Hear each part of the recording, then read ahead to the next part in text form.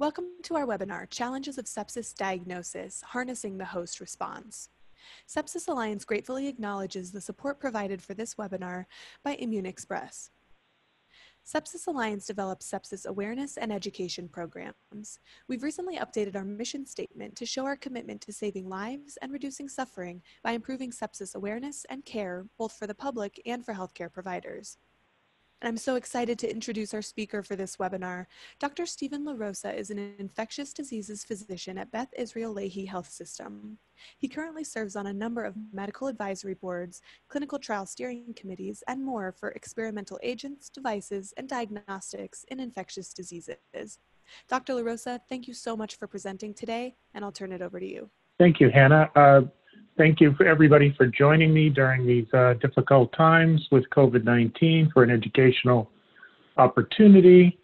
And what we're going to learn about today is a new approach to sepsis diagnosis. So I'd like to start off with the traditional diagnosis of sepsis, which was many years old, the so-called SEP1 criteria, which were put together by a group of experts for the purposes of trying to establish a homogeneity of patients for testing novel agents in sepsis. And the original sepsis criteria required the presence of an infection in concert with evidence of a systemic inflammatory response syndrome, or SIRS, which was categorized by hyperthermia or hypothermia, tachycardia, tachypnea, and leukocytosis or leukopenia. So having two of those four criteria in concert with infection yielded the diagnosis of sepsis. And when there was an associated end organ failure, that was called severe sepsis, and that could be shock, acute respiratory failure, and dialysis. So that was the starting point for clinical trials and the clinical description of the syndrome that we call sepsis.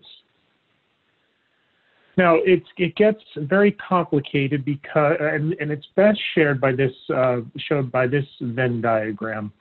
So you can see there are many patients who have infection who do not have sepsis. Not everybody who has sepsis has evidence of a bacterial infection. Not everybody with sepsis has bacteremia. They're not synonymous. And then there's a huge overlap between SIRS and sepsis. And as I will go on to describe, there's a number of non-infectious conditions which can cause SIRS and can look identical to sepsis.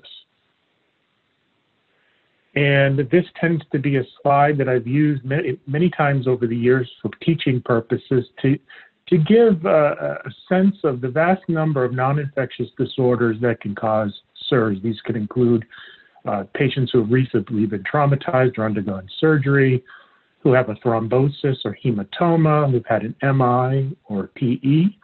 Pancreatitis is probably one of the most well-characterized cause of sterile SIRS. Severe burns. There are also some metabolic syndromes, including thyrotoxicosis and Addisonian crisis, which can look for all the world like sepsis. Reactions to blood products, as well as to medications, including IL-2 and CD28 monoclonal antibodies. There are malignancies. Renal cell carcinoma is probably the most well-known cause of a SIRS-like syndrome, and you can also see it in tumor lysis syndrome. And it's not uncommon for patients who've had a subarachnoid hemorrhage with a bleed into the ventricles for them to manifest themselves as SIRS. So the SIRS diagnosis is not is overly sensitive. I'm borrowing a classic quote from Jean-Louis Vincent here, which he described: "Dear SIRS, you are overly sensitive." And this was well known very early on in this publication in 1995, where they looked at patients admitted to general hospital wards as well as the ICU. They had over 3,700 patients in the study. 68% of those hospitalized patients met the diagnosis of SIRS, yet only 26% were ultimately diagnosed with sepsis. So just think about if you are the sepsis coordinator on the floors or the rapid response team, having to respond to this many calls for potential sepsis, yet a much smaller population actually has it. That would cause an immense amount alarm fatigue. Then you run into the problem of infection, which is central to the diagnosis of sepsis. Even with the best new techniques, traditional cultures still take 24 hours to 72 hours to yield a positive isolate in the agar plates or the blood culture bottles. A lot of patients have received either prior oral antibiotics at home or a dose or two of parenteral antibiotics in the emergency room prior to cultures being taken. This lessens the yield of those cultures, further compounding the problem. As I mentioned before, bacteremia is not synonymous with sepsis. In fact, through many, many studies, only about 30% of patients with sepsis will actually have positive blood cultures. So you can't hang your hat on having a positive blood culture for making the diagnosis of sepsis. And then in this publication in Chest in 2016 of almost 7 million patients admitted with sepsis, almost 50% were culture negative, meaning you never yielded a positive culture. So the diagnosis of infection as part of making the diagnosis of sepsis is very difficult. And to make things more difficult for all of us, it's recommended that all patients get antibiotics within 1 hour of the diagnosis. So time is really not on our side. Now, more recently, there has been an update of the sepsis definition. It's a much better description in that it's called a life-threatening organ dysfunction caused by a dysregulated host response to infection. So we've gotten away from a hyper-inflammatory or hyperimmune or cytokine storm response. We now know that actually immunoparalysis can occur early on, and it's really a dysregulated immune response that's the problem in sepsis. And for this diagnosis, inside the ICU, you need an increase of 2 or more points in your so-called SOFA score, sequential organ failure assessment score, or outside the ICU, the utilization of the quick SOFA score, the Q-SOFA, where you have at least 2 or more points, and they're taken from the variables in the last 3 bullet points, having hypotension with the systolic blood pressure less than or equal to 100, and altered mental status is indicated by a low Glasgow Coma scale, or tachypnea with a respiratory rate greater than 22. So having 2 or 3 of those gives you the diagnosis of sepsis by the Q-SOFA score outside the ICU. Well, this study by Anand and colleagues published in Chest in 2019 indicates the shortcomings of this new scoring system. So they had over a million patients that they evaluated at 85 hospitals. And the sensitivity of Q-SOFA for sepsis was 63%. So that meant about 1/3 of people with sepsis are Q-SOFA negative. So that's a fairly large false negative rate, kind of troubling. And then in terms of positive predictive value, it was only 17%, which means that only 1 in 6 of the patients who had a positive Q-SOFA score had sepsis. Or to flip that around, it means you're giving 83% of patients early unnecessary antibiotics for a positive Q-SOFA when they don't have sepsis. So both on a sensitivity side as well as a specificity side, the Q-SOFA really has not helped all that much. So what else have people tried to do? They've tried to get into single biomarkers that would be predictive of who has sepsis or is going to go on and develop sepsis. And some we have at our disposal fairly easily. So for instance, we have the absolute neutrophil count to absolute lymphocyte count ratio. That's part of your standard CBC, and a ratio more than 10 in some studies has been predictive of sepsis. Having lymphopenia with an absolute lymphocyte count less than 1,000 is also been found to be somewhat helpful, as is eosinopenia with an absolute eosinophil count less than 40. You get a red cell distribution with your standard CBC, and in some studies, more than 14.5% of 15% have been helpful in the diagnosis of sepsis. A CRP we'll talk about more, but that's a fairly easy test to get at any hospital, as is a ESR. For some of the markers that are available, you need special platforms, including procalcitonin, which we'll talk a lot more about during this presentation. Immature granulocytes, being more than 2 or 3%, have been indicative of sepsis, but you need a specific hematologic analyzer to run that. It's not standard on all analyzers. Same is true of monocyte distribution width. And finally, for endotoxin activity assay, you need a completely different platform in machine, and it's fairly labor intensive. There's a whole host, and I could fill numerous screens with the proposed single biomarkers that have been bandied about in the literature, but they're not ready for prime time and not obtained regularly. So to talk more about CRP, which you're probably very familiar with, it's readily available, fairly cheap. The problem is it has a long half-life and stays up for days after surgery or trauma. It's not specific for inflammation due to infection. It goes up in neoplastic conditions, particularly in metastatic neoplastic conditions, as well as in most rheumatologic illnesses. And it also goes up in adverse drug reactions. So drug fevers, you'll see an elevated CRP. So again, problems with specificity. In this study in 2004 by Castelli and colleagues, a cutoff of 90 had a fairly good combination of sensitivity and specificity as indicated by the area under the receiver-operated characteristic curve of 0.794 for distinguishing non-infectious SIRS from sepsis. Procalcitonin, you're probably familiar with it as well. It's FDA approved, but it's not available at all sites. It's an improvement on CRP in that it has a shorter half-life, so it does not stay up as long following trauma or surgical insult. Not affected by neoplasms or rheumatologic disorders. And its AUC to ROC curve is better at a cutoff of 1 to 2 nanograms per ml at 0.85 for distinguishing SIRS from sepsis. So an improvement on the CRP.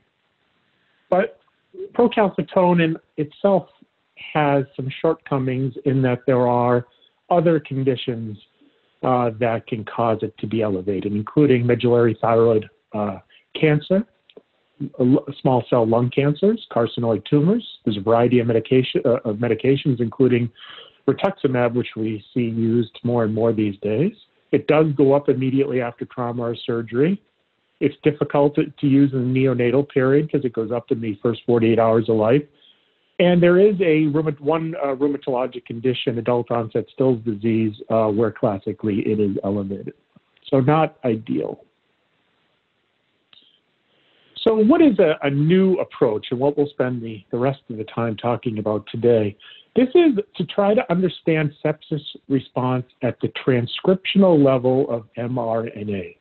So you can actually isolate RNA from leukocytes, you can hybridize it, analyze it on a chip, quantify the RNA changes that you see, and align these changes into a signaling pathway analysis.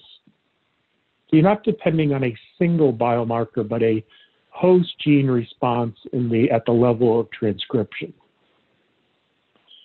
And how do you do this? So SeptiCyte lab, which is one example of this gene expression approach to sepsis. I'm going to describe the derivation of the test, which occurred in 5 ICUs in Australia.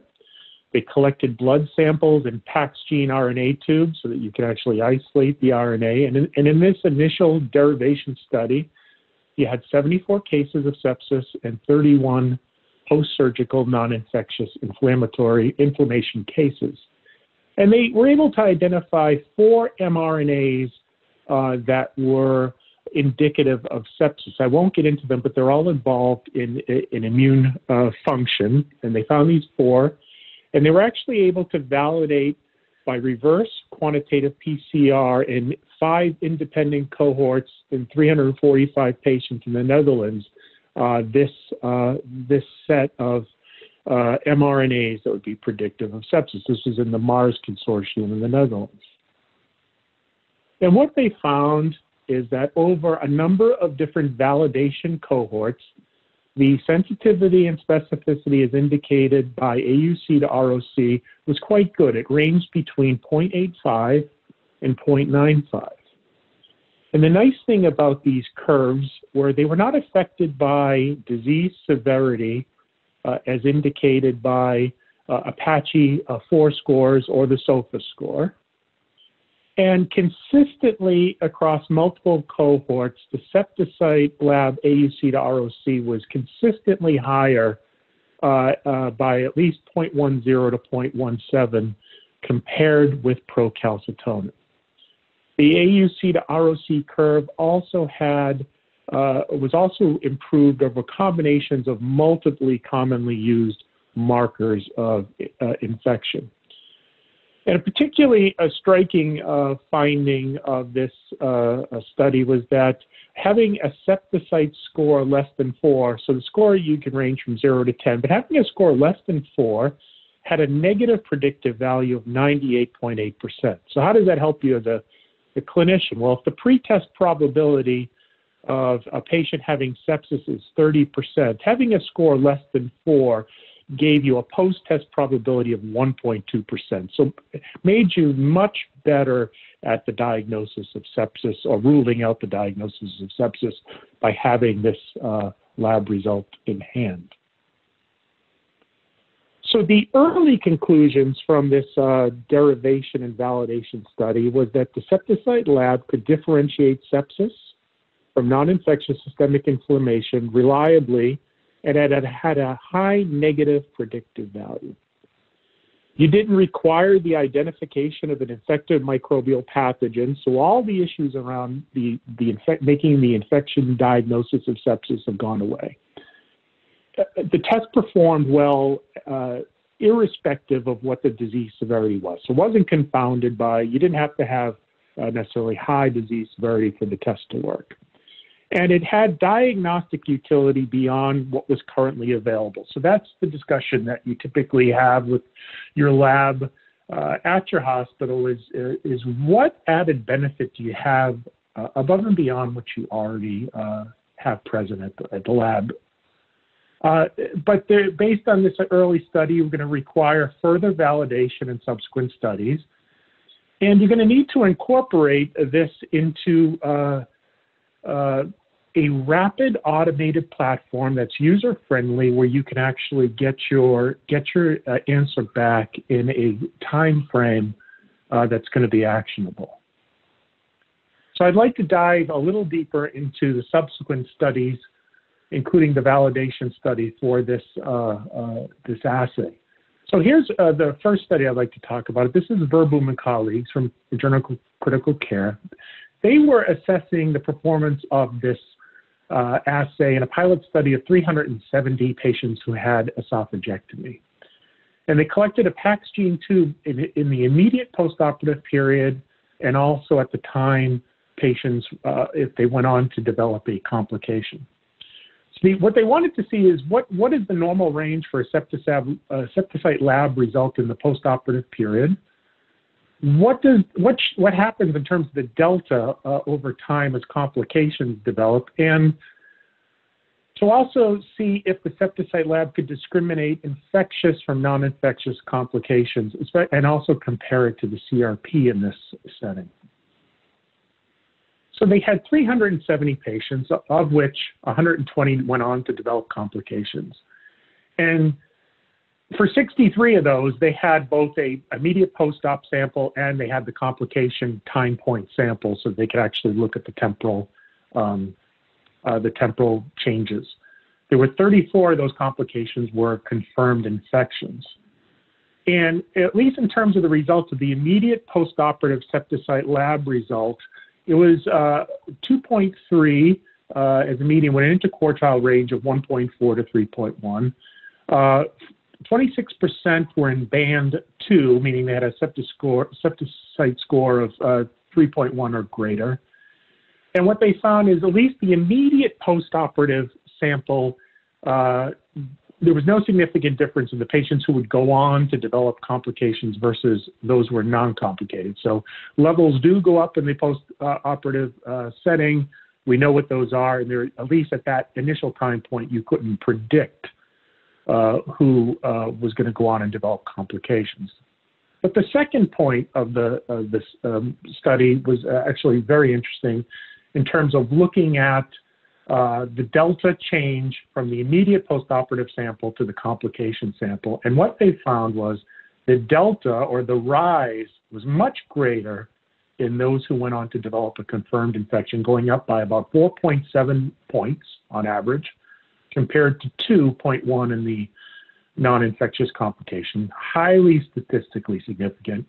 And that the AUC-ROC curve for going on to discriminative ability for predicting infection was very high at 0.87 compared to CRP, which was lower at 0.76.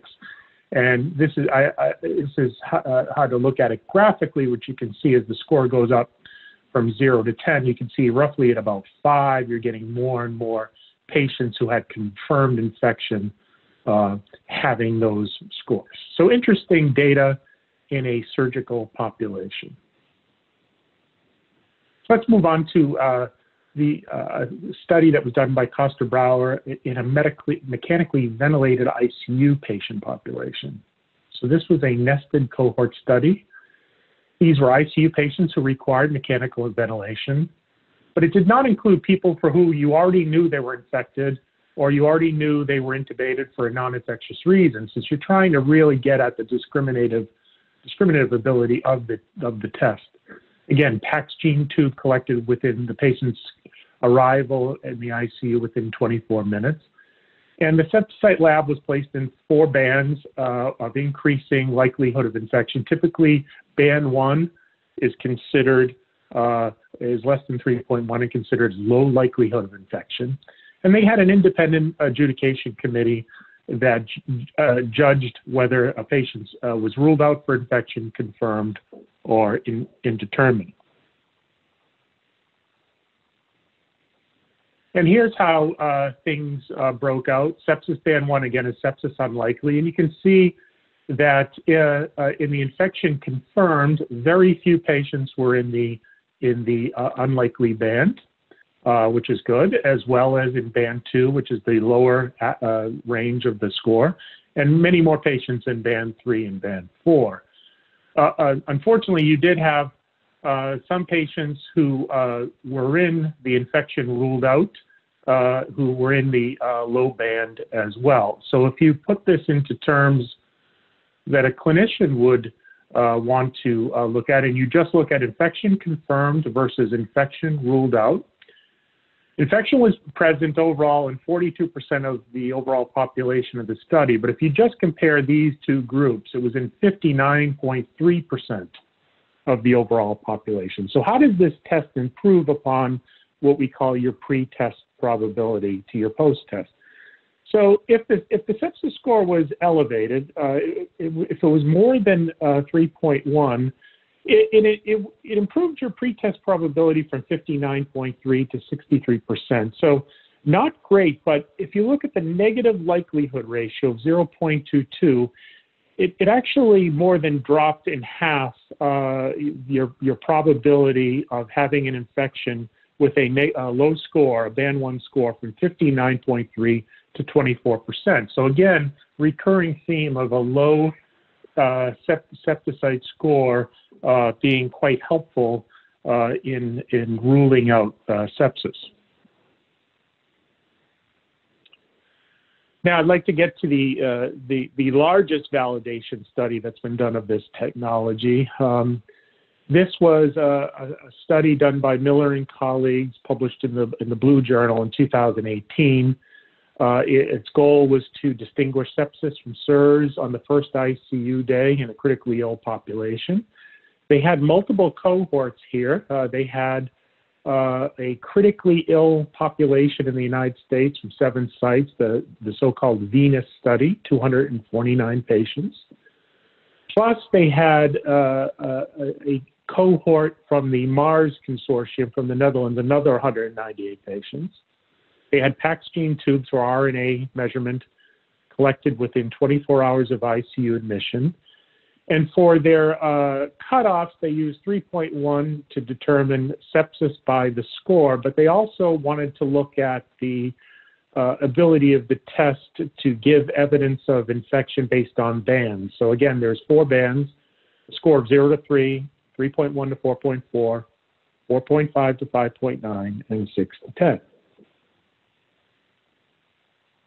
And again, in this study, there was also an independent retrospective physician diagnosis, so 3 independent clinicians, and they gave 3 scenarios, so a sensitivity analysis, if you will. So one was forced, where you actually had to say, was there sepsis or was this SIRS? The adjudicators had to force somebody into that, one of the 2 categories. So that's really the lower bound estimate of the performance of the test.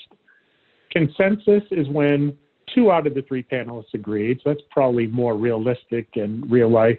And then there was unanimous, where all 3 panelists agreed, or they all disagreed. And so here's how things broke out in terms of the performance of the test. So by the review committee, in the unanimous group, about 41% of patients were adjudicated as sepsis. In the consensus group, it was closer to 44. And in the forced consensus group, or forced group, it was 45.2. But regardless of how the adjudicators scored the presence or absence of sepsis, the AUC to ROC curve of the SeptiCyte lab score performed well, and similarly, it was between 0.82 and 0.89. But again, I like to focus on Bayesian analysis because it tells you, how does a test make you a better clinician? So the positive likelihood ratios range between 1.39 and 1.44, meaning they increased a bit that a test result would make you a better clinician in terms of diagnosing the presence of sepsis. But what was actually quite telling was that the negative likelihood ratios were quite low.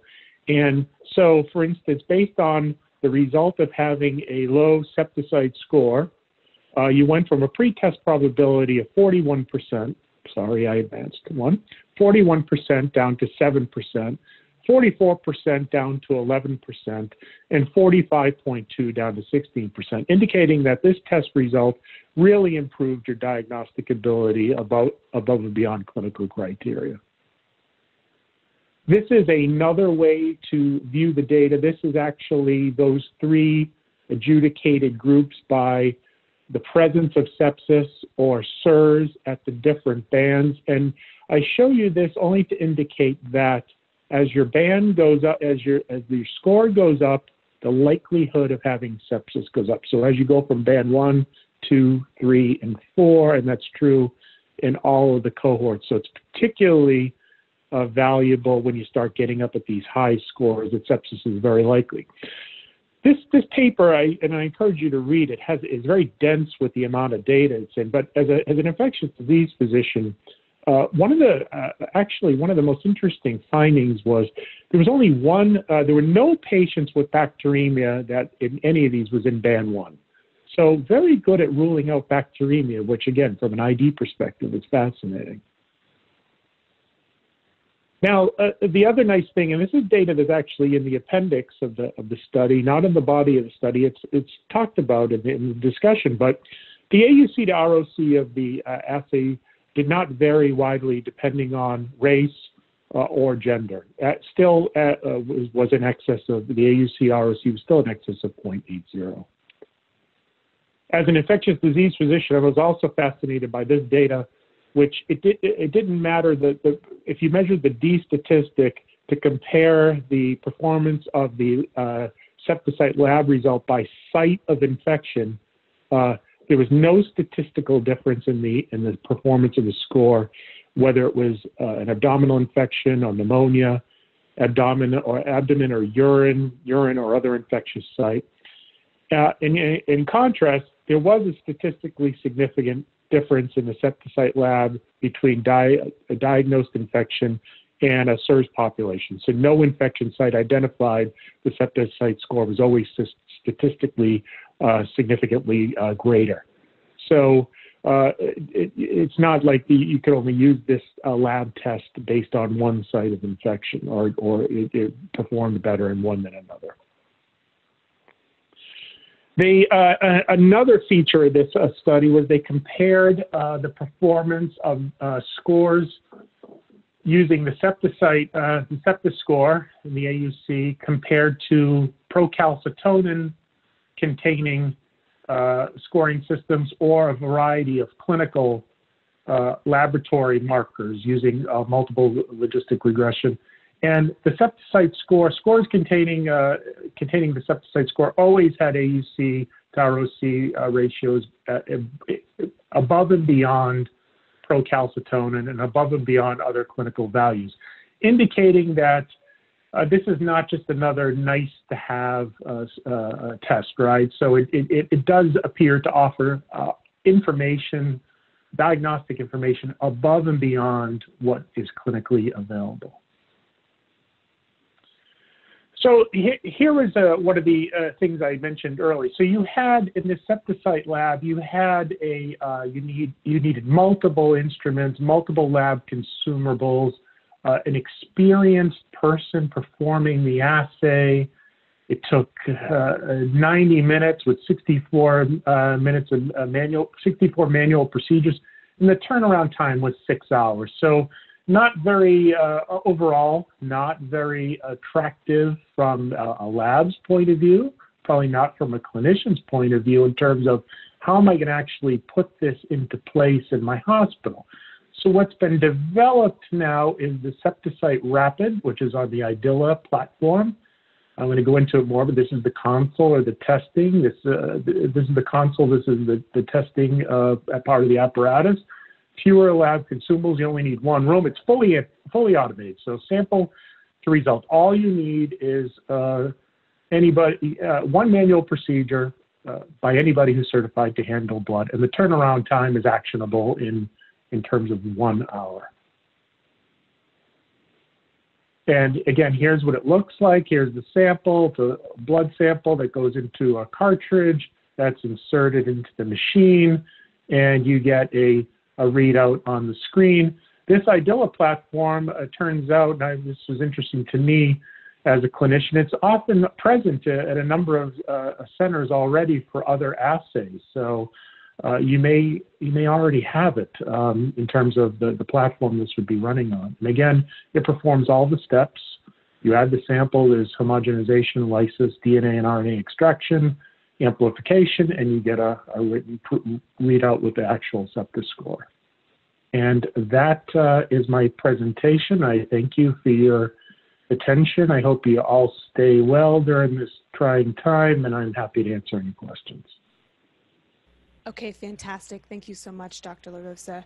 We do have a couple of questions from the audience already, and folks in our audience, if you do have a question, please feel free to enter it into the Q&A box, and we'll get through as many as possible. So, Dr. LaRosa, the first question is, how does lactic acid rate determine sepsis, and what about giving patients albuterol? Does that give a false positive of sepsis? So lactate has been very useful in the diagnosis of cryptogenic shock. There's often people who are suffering hypoperfusion of organs, yet they don't have hypotension, so it's very good. And certainly an elevated lactate that's not coming down is prognostic. A lactate that is coming down in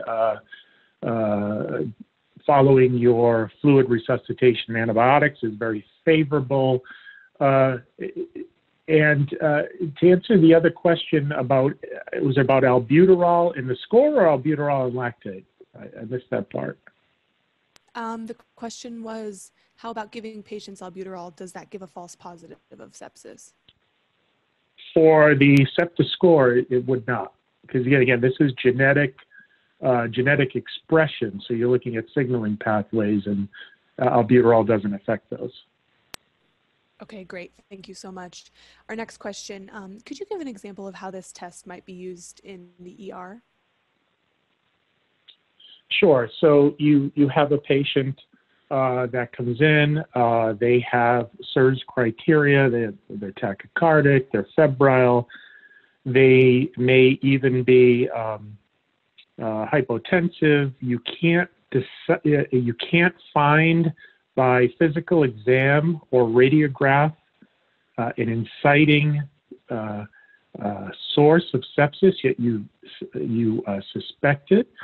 Your CRP is hard to interpret because the patient has a rheumatologic condition or a neoplasm, and they may have also had some recent trauma, and the labs are kind of all over the place in terms of there's not a clear leukocytosis. So it's really in that band where you suspect sepsis, but your common clinical gestalt is not helping you. Your physical exam and your initial labs are not helping you. Great. Okay, thank you.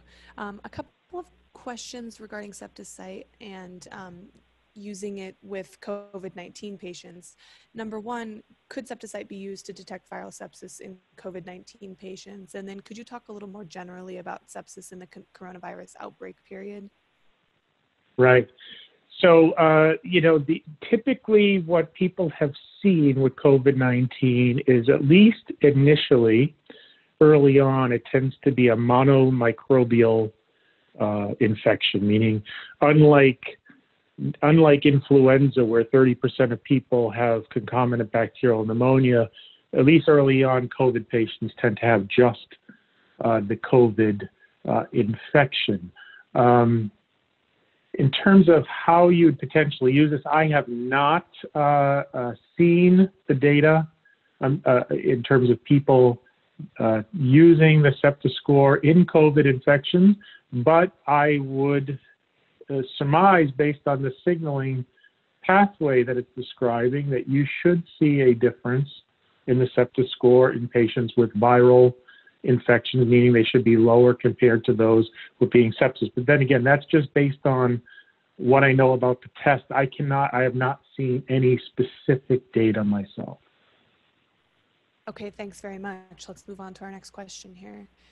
Why was the performance lower in the respiratory patient cohort? So yeah, that's a good question. That was a smaller study compared to the Miller study that I showed. I don't have a particular answer for why there is a difference between those two studies. Okay, let's move on to our next question here. Is the goal of the platform to prevent unnecessary antibiotic treatment? Well, I mean, you have to actually do studies similar to what's been done with other markers to say that using a score actually allows you to safely discontinue antibiotics. That would be a great value. And yes, there's great potential antibiotic stewardship value. In my mind, as somebody who has done a lot of stewardship, the negative predictive value of the test is very good. But you also need to consider, and it's something that we've talked about in other settings, changes in the score over time, right? You probably need more than one time point if you were gonna start using a score to, stop antibiotics. Great, thank you. Our next question here. So do you see SeptiCyte becoming part of a routine workup for the patient with suspected SIRS or sepsis? Well, I think the first thing is there is a study going on now that's required to get the rapid test approved. So we have to, be sure, and so far the early data would suggest that it performs, the SeptiCyte lab and the SeptiCyte rapid they're correlated very well. So you have to have that, and you have to have experience from some active patients. Once you have that, I think the data I've showed you was that the assay provides information above and beyond what you have clinically available today in terms of biomarkers and other lab tests and clinical findings. And so I think it would be just one more tool that would have additive value in predicting sepsis or defining sepsis above and beyond what we have. Okay, fantastic. So we are running out of time here, Dr. LaRosa. Do you have any final thoughts or conclusions before we close up the webinar today? No, I think we all wait with great anticipation to see the performance of the Rapid platform. There's also going to be real life experience with those who have the IDILA platform. See how feasible using the test is. So I think we're quite waiting anxiously to get further data, and hopefully we'll have another tool at our disposal for rapid diagnosis. Okay, fantastic. And thank you so much, Dr. LaRosa, for taking time out of your schedule, especially during such a critical time, to speak with our group today. We really appreciate it. Thank you. Thank you very much. I hope everyone stays well. Great. And folks, thank you for being on with us today. Before we close, I'd just like to quickly go over a few resources that Sepsis Alliance offers. You can find all these courses at the Sepsis Institute, which is an online learning platform that provides healthcare providers with high-quality, evidence-based sepsis education. You can complete the courses at your convenience and earn CE credits. We're adding new content every week, like Sepsis First Response, a training module which addresses new sepsis criteria and provides expert commentary as to how these criteria can be applied in the field of emergency response. Visit sepsisinstitute.org to join, earn RN CE contact hours, and learn more.